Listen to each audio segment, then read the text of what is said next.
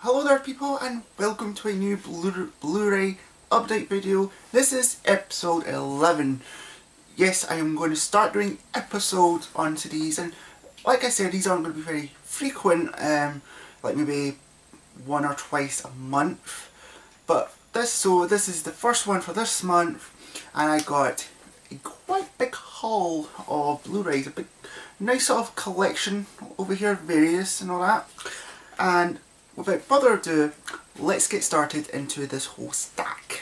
Now, first one I'm going to sort of look at, sort of quickly, is the Cowboy Bebop box 1 of sort of 2 Blu-ray, and I've never seen of this, but I have heard of it. And one thing I'll say, first of all, just have a wee look. So it's in this kind of like sort of cover, kind of, and it's, do you know what, it's nice and solid, so it's, you know, you hear that nice, and we just sort of open it. First off, we have the kind of, this is kind of like sort of art, like you get to see some of the sketches. I'll just show you, look. See? So that's pretty cool. I have no idea who these characters are though, however, because I've never seen it before, but pretty damn cool. Then the next part is what I love most, is where the discs are kept, and it's kept in the VHS kind of cover. This brings back the good old times, and look, even look, they've done the back well. So obviously they've put care and time to it, and obviously we've got the discs here as well, and I think there's something in it. Yeah, it's like even like the inside of the VHS. That's it's interesting. You can see that kind of like detail. So yeah, that's pretty good. The only downside to this, once I just get it, is kind of like falls out quite easily. It's nothing kind of like, doesn't stay on real well. But one thing I wanted to point out, and this will be a separate video and probably a separate channel, is a bit of I have a wee bit of a rant with this, not with the Blu-ray itself, but in getting this Blu-ray a little bit. Really annoying. I'll explain all of that in another video at another time.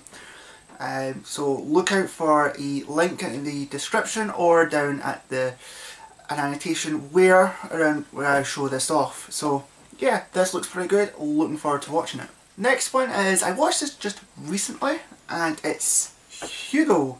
This is, now it says maybe 3D, don't worry, it does play 2D. But this was actually really good, beautiful in my eye. This, Martin Scorsese, this actually did win 5 Oscars, but the problem is it only won 5 technical Oscars, so it wasn't really like the big ones, which was quite unfortunate. But this was actually really good, and it's a children's, well, not a children's kind of film, but it's a U, which you rarely see these days. It's either PG or a 12 or a 12A. You know, very rare that you see this kind of light rating nowadays, but this is actually really good, and I completely love it. The next one is, most of these I haven't seen, and the next one is one of them, Real Steel with Hugh Jackman. Never really got around to seeing this in the cinema, never got around to actually buying it when it came out. I've heard a mixed bag. I've heard this is good, I've heard it's either decent, bad, but it looks interesting. I mean, oh, come on, robots fighting each other, reminds me of Robot Wars, if anyone remembers that. In UK, you are a legend. But actually looking forward to watching it, probably watch it over the weekend. Yeah. The next one is, some would probably say is a classic. I don't know, I've never seen it, and it's Zodiac. 2 things to note: Jake Gyllenhaal's in this, and it's directed by David Fincher, so that looks pretty awesome. I've heard it's really good, kind of sort of interesting. Nothing's kind of really special about this. It only has kind of like a sort of wee cover sort of thing, and that's kind of like the DVD. It's nothing really kind of special about it, sadly, but it looks pretty cool.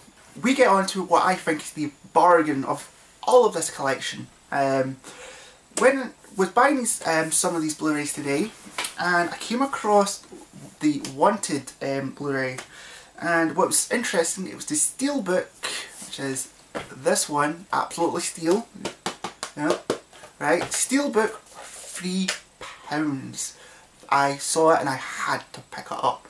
And the best thing is though, it's in good nick. I mean, there's no dents or scratches or whatnot. It closes fine.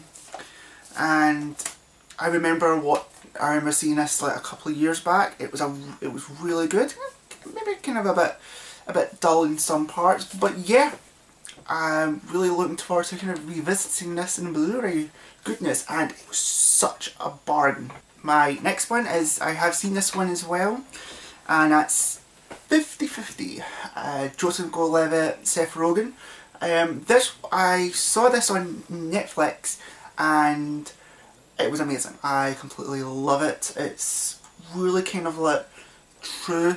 It's one of those, like I said in a previous video, I like kind of like real based, kind of like true sort of movies. This is one of them. This is really good. Seth Rogen actually is really damn good for someone who is a comedian. And Joseph Gordon-Levitt gives off a really good performance, and Anna Kendrick's in it, and she was really good in it. So yeah, really good film. Definitely pick up, and can't wait to watch it on Blu-ray. Now, I wasn't really too sure about this one when I picked it up because I hadn't really ever seen it, but I've heard again kind of a mixed bag of it. It's Buried by Ryan Reynolds. I heard that he's actually good in it, but I heard the film's not that good in particular. And I also hear he has one of the best mobile signals ever, because somehow he can be buried, what, 6 feet under and still get a reception. That's pretty impressive. But this was like getting cheap, because I thought I'd pick it up. Now we got to the last one, and I thought I saved the best to last, kind of in a way. Interesting thing note, however, is I have never played the actual game towards this, the actual game to it, because the one I picked up is Final Fantasy VII Advent Children. Yes, Children, as it's complete. And I picked this up in DVD a couple of years back. My brother did have it and he got rid of it.